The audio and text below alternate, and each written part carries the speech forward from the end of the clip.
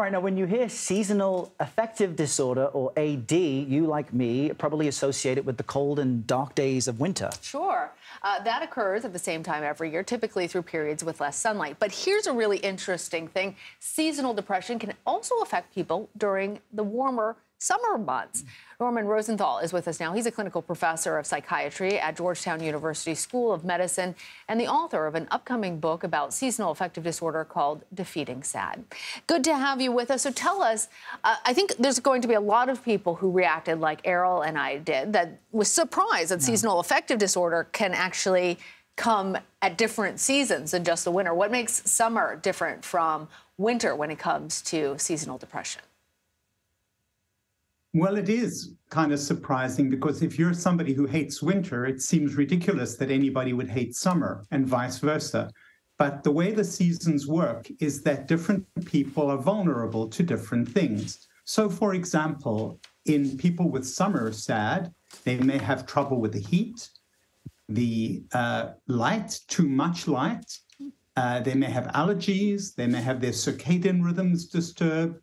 All of these things can trigger a depression.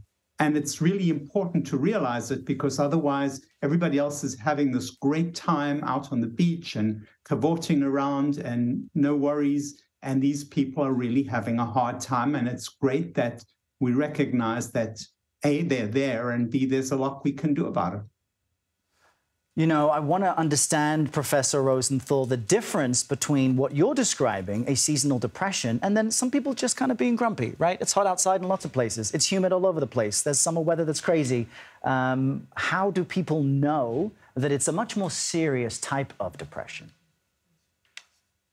Well, I think that's a great question because a lot of us get grumpy for a lot of reasons. But when you get depressed, you really are more than grumpy. It's affecting your energy. It's affecting your productivity, your ability to socialize and get things done. Once these functions begin to flag and fail, then when you're grumpy, plus you've got all these things, it's probably more than just plain grumpiness. It's probably a sort of depression.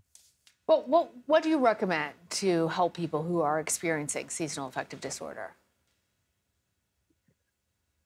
One of the things about summer seasonal affective disorder is it's not as well studied, but there are several things that my clients have said really help them. The one is keep cool.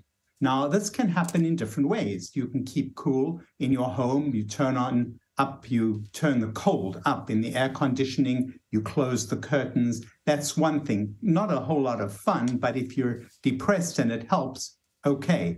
There are other things that you can do outside. You can swim in cool water. You can walk, hike, go up to cool parts of the country. I know one of our people with the summer SAD went up to the northern part of New York State and swam in the cold water of the Finger Lakes. And when she did that regularly, it just settled down. And even when she came back home, it didn't recur to the same degree. So take the heat away. That seems to be one culprit. Take the light away. I've had people with that just can't bear the long light. One of my clients said, the light cuts through me like a knife, so cut down on the light. These are a couple, but there are other things I can mention as well. It's all very useful. Professor Rosenthal, defeating SAD by keeping cool. Thanks for being with us today.